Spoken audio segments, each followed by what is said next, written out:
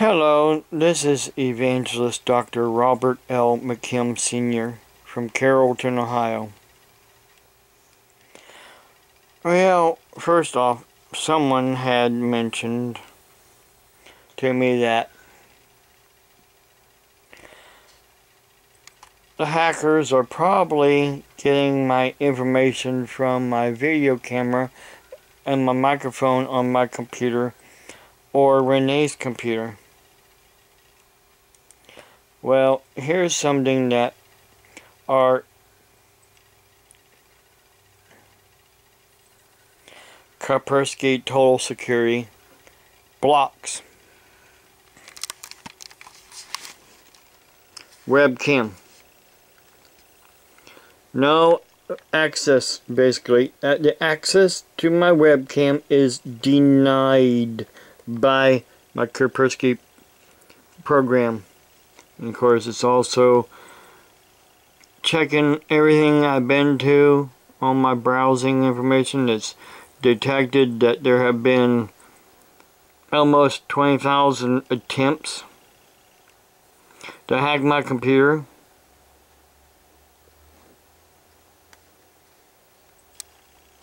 But they're being blocked by my Kaspersky program.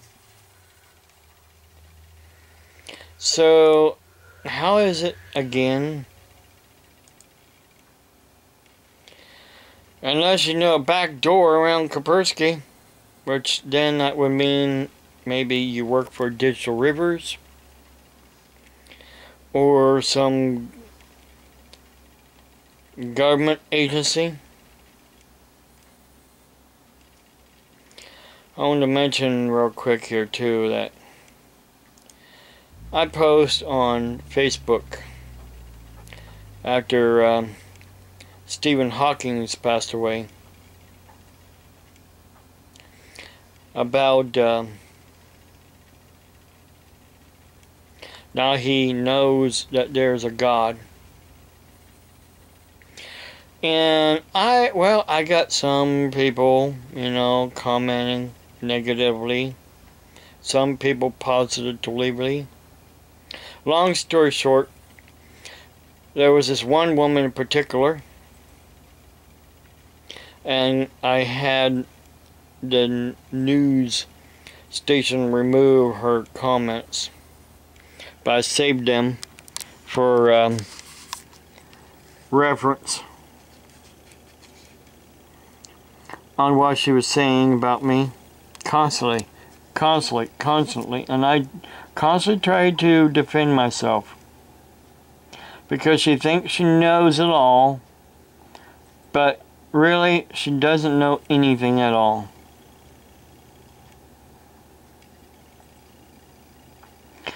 These people who are atheists that do not believe want to mock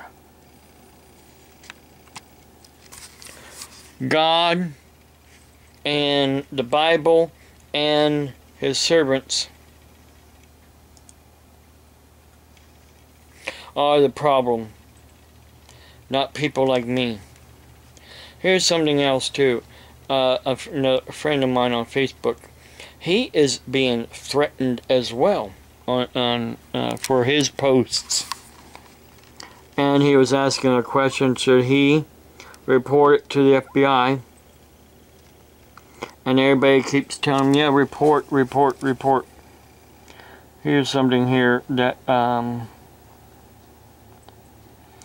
like. Let's see which one was it here.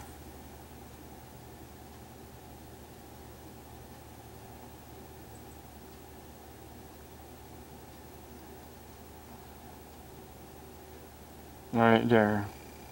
This person right here said, call the authorities. The world we live in is a dangerous and full of anger and hostility. That is the world that we live in today. Full of anger, hostility.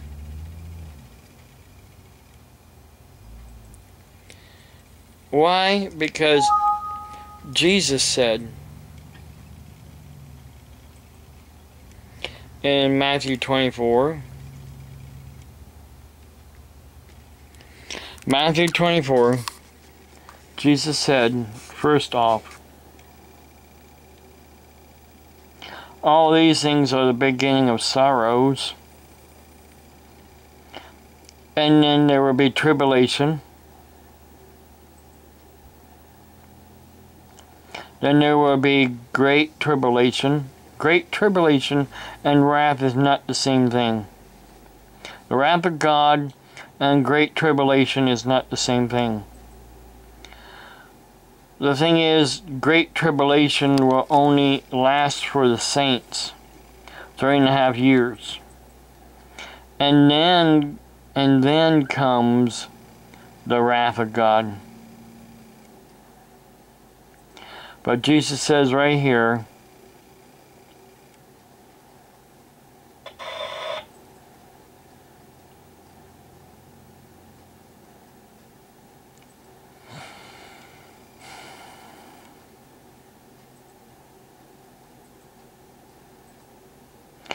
many will be offended. In Matthew 24:10, many will be offended. That's what's going on. There are so many people being offended because we Christians are preaching the truth.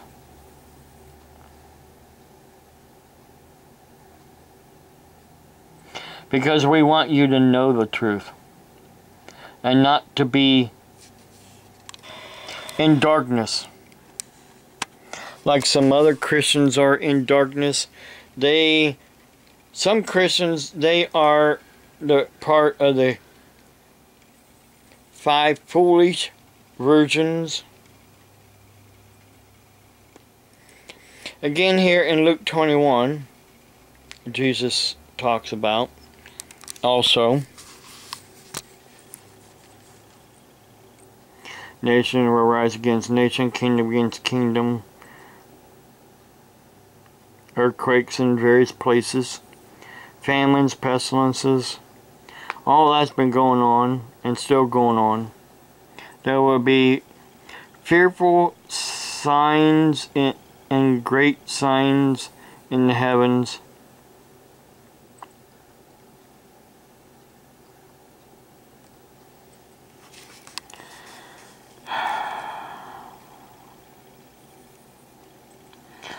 There's a lot of things going on before his return. You will be brought before kings and rulers for my name's sake.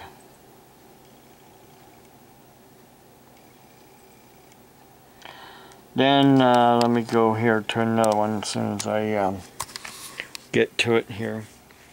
I got several ones that are open I wanted to show you. Mark 13. Jesus also says here,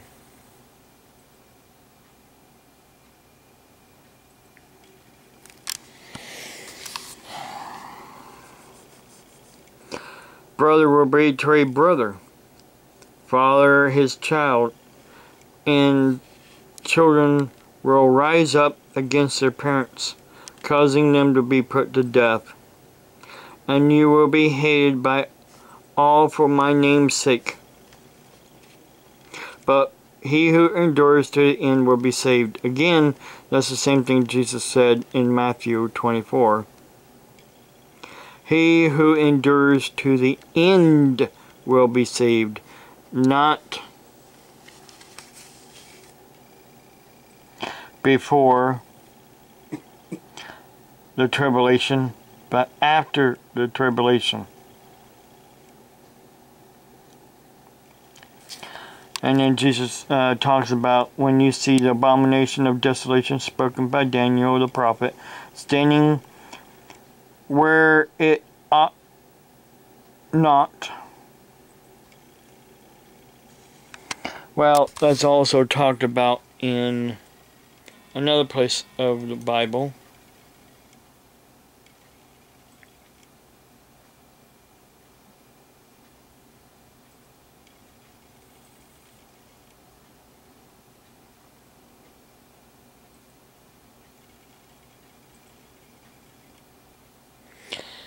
Also, I wanted to mention here real quick too is in 2 Thessalonians 2.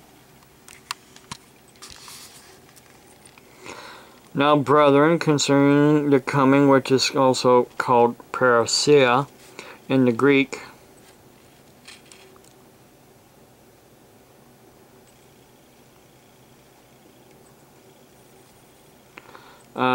meaning coming or arrival or event of our Lord Jesus Christ and our gathering to Him, which is rapture, not the second coming. Let's see where I wanted to read here. Let no one deceive you by any means, for that day will not come unless one there is a falling away first, and the man of sin is revealed, the son of perdition, who opposes and exalts himself above all that is called God or that is worshipped, so that he is set as God in the temple of God, showing himself that he is God.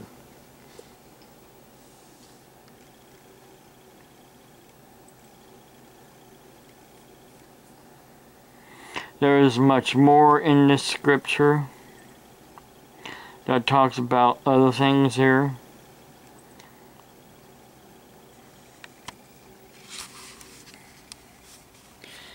But I don't want to be on here too long. I wanted to go to something else here first. I want to go to 1 Timothy 4, where Timothy talks about in latter times some were to depart from the faith, giving heed to deceiving spirits, demons, and doctrines of demons, speaking lies in hypocrisy, having their own conscience seared with a hot iron, forbidding to marry, and commanding to abstain from foods which God created to be received with thanksgiving by those who believe and know the truth. For every creature of God is good, and nothing is to be refused if it is received with thanksgiving, for it is sanctified by the word of God and prayer. Sanctified by the word of God and prayer. Again, people constantly trying to say, I'm fat. Really? If I'm fat, how much do I weigh? How much do I weigh? Some people think I'm 400 pounds. Wow. I should be on my 600 pound life. So if that's the case, I'm not. And that's all I'm going to say about that. 2 Timothy 3 also says about the end times. But know this, that in the last days perilous times will come, for men will be lovers of themselves. All these people who are on social media complaining about us believers preaching the truth and teaching the truth on social media, they're just so full of themselves.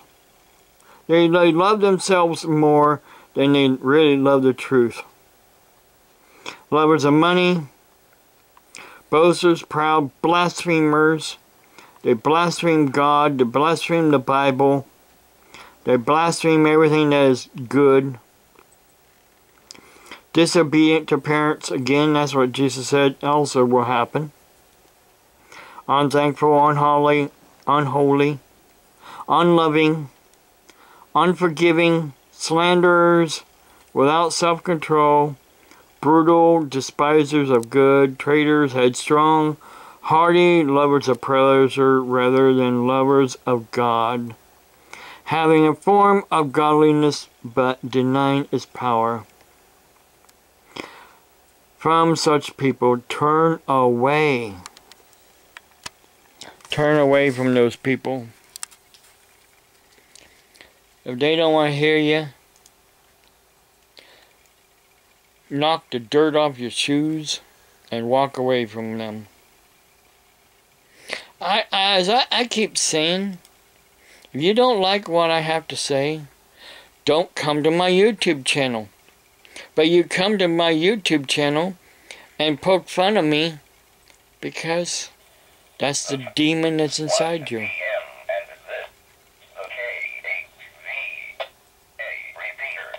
The demon inside you. That's what demons like to do. They like to poke fun of men of God. Because that's all they can do. Can't really hurt me. No matter how much they try. Because God's word says, no weapon formed against me will prosper.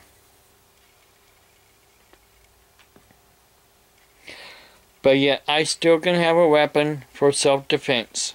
Not to go after somebody, like someone said, and, try to take them out.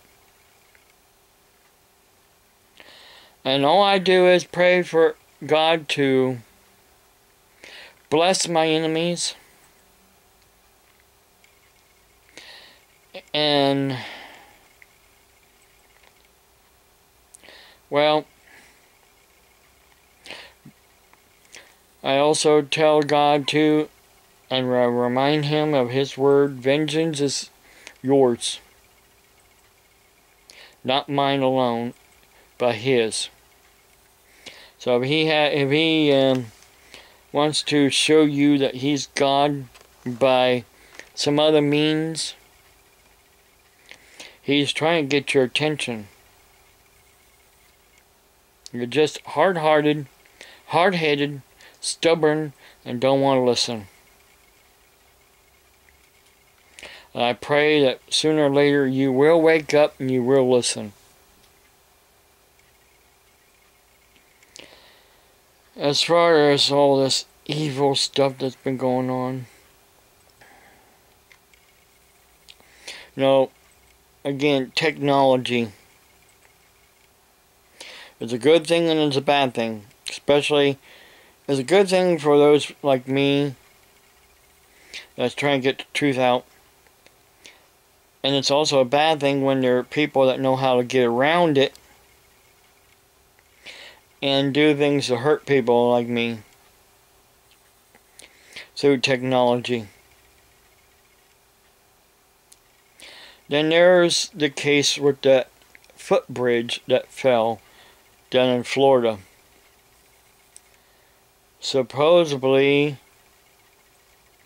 inspector or somebody, I can't remember exactly what his title is right now, but he saw something, he tried to report it, but through technology, I guess he was, text somebody or try to get their attention through technology.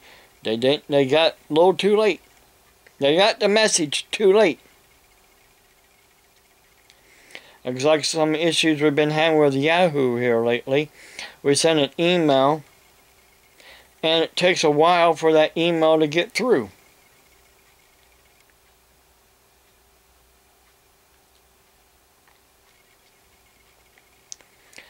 Technology isn't as great as it once was because there's so many people on their cell phones, using cell phones and tablets, plus computers.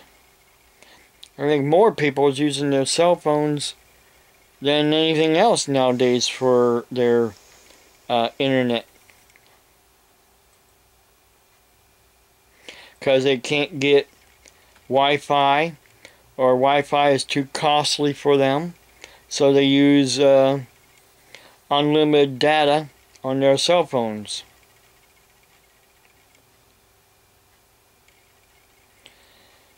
But then they're finding out they really can't do everything they want to do with their unlimited data.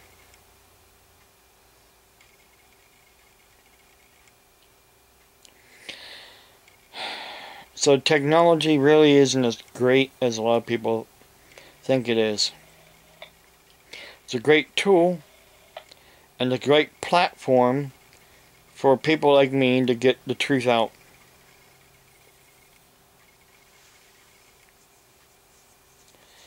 And to get information sent from one place to another place in a timely manner.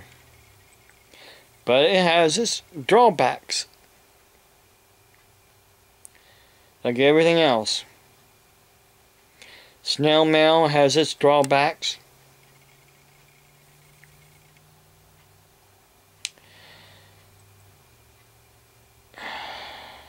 There's a lot of things out there that has its drawbacks. I would say, but I'm not going to say any more than that, because right now I just need to get off here and post this video.